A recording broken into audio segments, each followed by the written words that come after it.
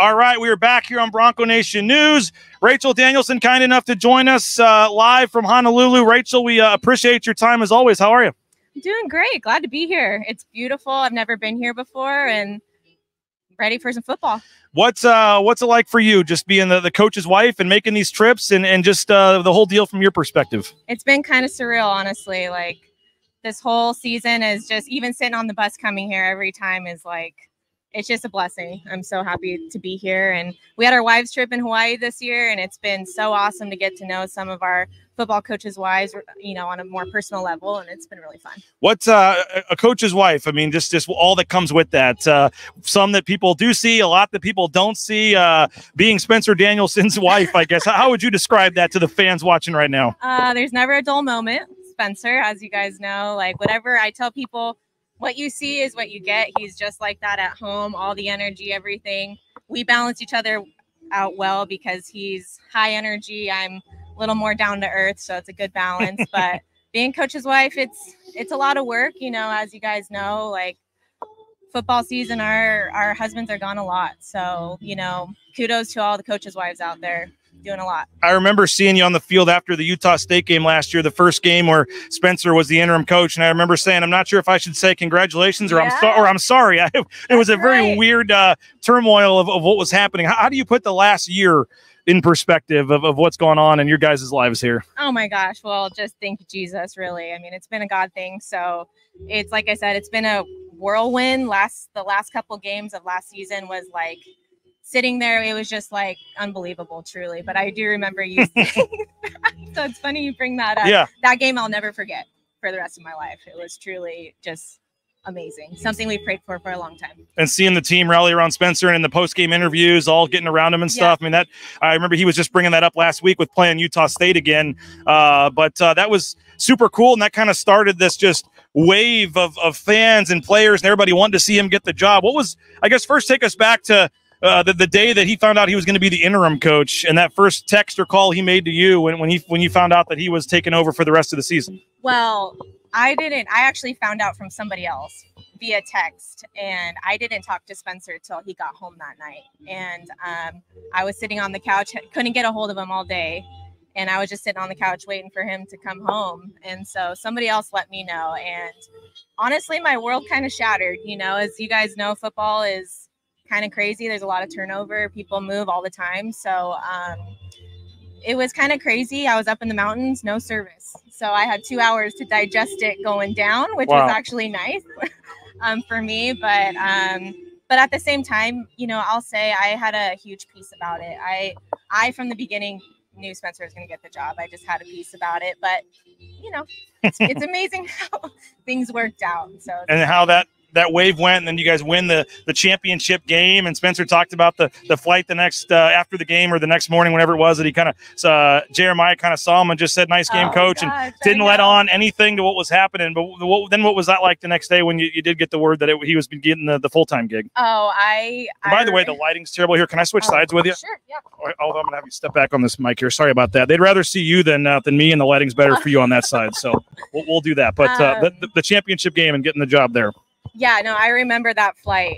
Spencer and I looking at each other, and JD just kind of being like, "I'll talk to you tomorrow." And we were just like, okay. I was like, well, I don't know. And so just no emotion. But talking to JD now, he was like, I was trying to like keep it calm, you know. But I remember I was praying and he called me, and I remember being in my closet, shut my door because my girls were freaking out, but I was like, I need to hear this. And he said, babe, I got the job. And then I started. Wow. Wow. Pretty crazy. What a year. When he does he, you know, when he comes home, I mean, is he still watching stuff on the iPad, or can he ever just get away? I mean, what's it like at home of a football coach? Honestly, it's been the best year since Spencer makes it a priority to be home. And when he's home, he really is home. In the past, it's been a little more challenging. And this year he has like made it truly a priority. I've seen him more this year than I ever have. Wow. Yeah. So I still kind of get, when he walks into the door, I'm still like, what time is it? You're home kind of early, you know, for season time. Yeah. So No, it's been wonderful. Well, it sounds like he's given more time, you know, in the evenings on road trips for the players' families. Like what the family man, I guess that he is behind the scenes. What's he like? And it seems like a lot of that is the same guy that we see in practice and media and stuff. I mean, it really is. Like Spencer's very genuine. He's very authentic, and the best thing I love is like he is amazing with our girls. Like when he's with the kids, he's with the kids, and like I can't be more proud of him being able to balance his job now because it's so much more public now, and then being able to come home and being able to just like set that aside and really be with his girls. It's awesome. And I don't know if you know when I was going to bring this up, you mentioned the two girls at home. Congratulations! Sounds like there's going to be an addition coming. There is. March 8th is our due date, so we're not going to find out. So and it's kind of hard to not think we're going to have another girl because we have 2 girls. But Spencer's like, you know, I have 115 boys, so it's, you know, maybe it's a good balance to have more estrogen at home. You know, I don't know. So, well, congratulations on that. That's awesome. Do you ever get any kind of vacation or a day off at all? I do. You know, I've kind of made that a priority this year for me, especially now adding a third, because you have 3 kids, don't you? 2. Okay. Yep.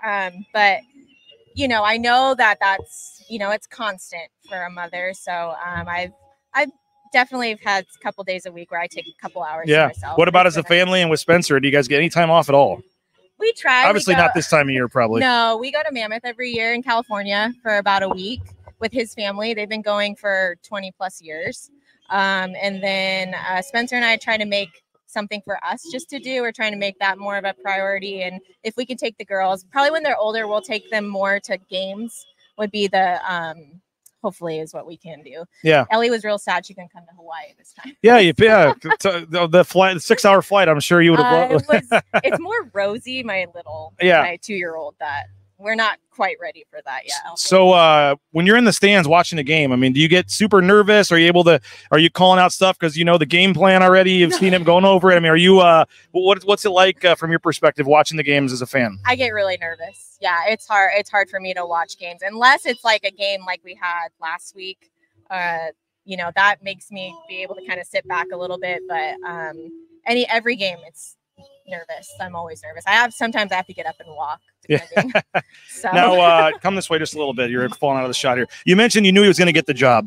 To see what he's done with it, I mean, how proud are you? I guess you're probably not surprised to see how well it's gone. I'm not surprised. I will say that I'm very proud of Spencer. I think this is everything that he's ever wanted. He knew that the job was going to be hard. You don't really know till you're in it, right?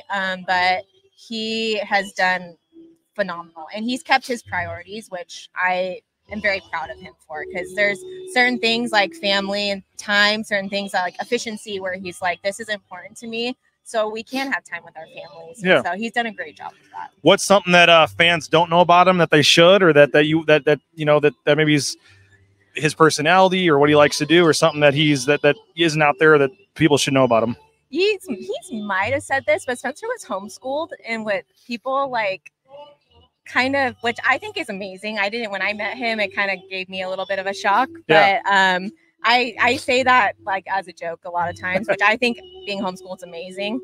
But just to see, and all of his brother and his sister were too, and just to see like his personality and stuff, sometimes you just don't think it really aligns, but yeah, it's kind of like a funny thing. Now, I may have done a little research and asked about the first time you guys met from his perspective. What's his perspective? Well, you talked about, you both you being the star volleyball player at Azusa Pacific, and I guess was it your either roommates were dating or close friends were dating, and he went to a game and I guess was like, I got to meet her. Well, the first time I saw Spencer, he had his sunglasses on inside.